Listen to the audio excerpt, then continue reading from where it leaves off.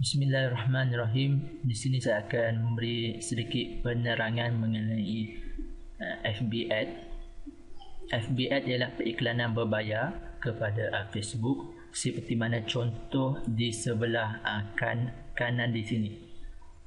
Okey, yang pertama sekali anda perlu masuk ke dalam paparan admin advertise.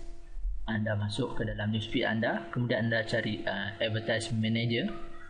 Jika sekiranya anda tidak jumpa, anda boleh scroll ke bawah dan anda cari bahagian kanan, tekan di sini more, tekan advertise. Okey.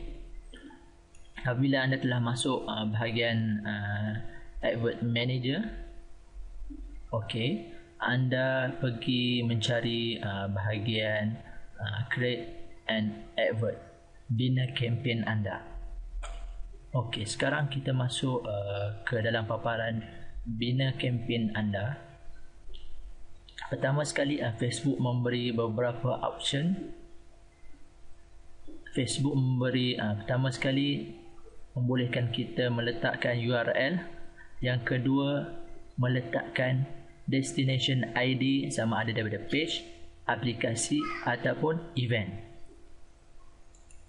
Okey, yang ketiga, kita boleh pilih iklanan dari post ataupun daripada page yang kita mahukan. Saya ambil contoh seperti mana page ini. Okey, selepas itu Facebook memberi 3 option. Yang pertama, get more page like, promote page post, see advanced options. Di sini dia mempunyai beberapa kategori. Jika kita lihat, bila kita klik get more page like, dia menitik beratkan lebih kepada like.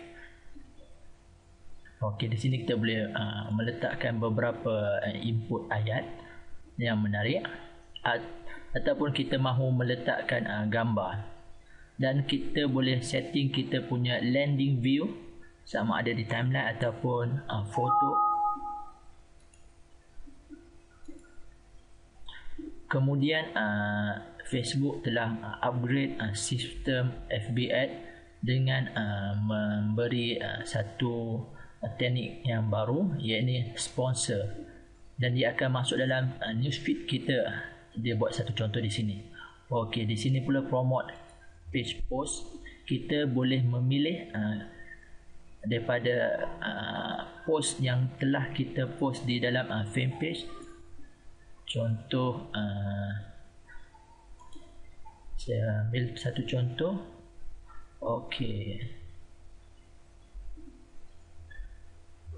kalau kita klik di sini, dia akan secara automatik akan memilih post yang terbaru. Okey, yang terbaru, ini yang terbaru. Dia akan pilih foto yang post yang terbaru. Okey, saya tidak mahu ambil option tersebut. Okey. Kemudian si advanced option, ini lebih advanced. Okey, saya mahu masuk lebih dalam. Ini mengenai setting di dalam FB Ad. Untuk setting dalam FB Ad, pertama sekali kita perlu tahu location kita di mana mahu iklankan. Contoh, jika sekiranya kita mahu iklan di Malaysia, kita akan tulis di sini Malaysia, ataupun di Indonesia. Indonesia kita boleh letak di sini Indonesia. Okey, Indonesia 50 juta, dia boleh pergi sehingga 50 juta. Kalau Malaysia boleh pergi sehingga 13 juta, berumur di antara 13 hingga seterusnya. Okey. Untuk targeting FB Ad, saya menyarankan anda membuat ad yang lebih matang, contoh 25 sehingga 50, dan kita boleh target sama ada untuk lelaki ataupun wanita. Okey. Dan precise interest kita boleh letak campaign yang kita mahukan.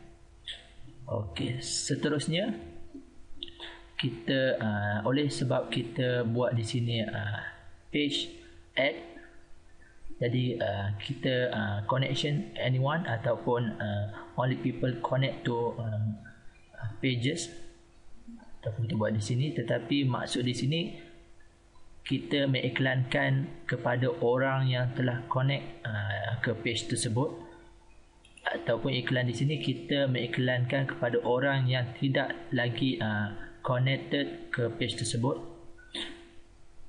Di sini saya akan memilih anyone, sesiapa sahaja. Saya tidak akan sentuh advanced connection targeting. Okey, new campaign, kita letak satu nama baru, contoh MJ. Bajet kita boleh letak bajet 10 USD. Okey, pay per day ataupun lifetime budget, ikut keselesaan kita. Okey, yang kemudian di sini dia akan baca kita punya advert kita punya ad kita menggunakan CPM, dan saya mahu menukar daripada CPM kepada CPC. Di sini dia main CPM, jadi saya mahu optimize. Okey, dia kata 5 sen hingga 11 sen. Dan kita ini automatic manage my budget. Ini manual, kita boleh set kita punya budget kita 5 sen contohnya, dan kita place order. Okey, apabila kita place order, dia akan menapis dan melihat kita punya campaign terlebih dahulu sebelum approve. Okey,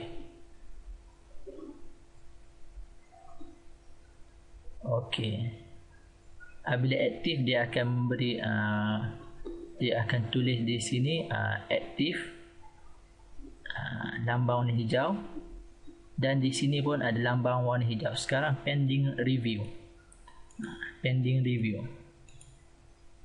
Okey,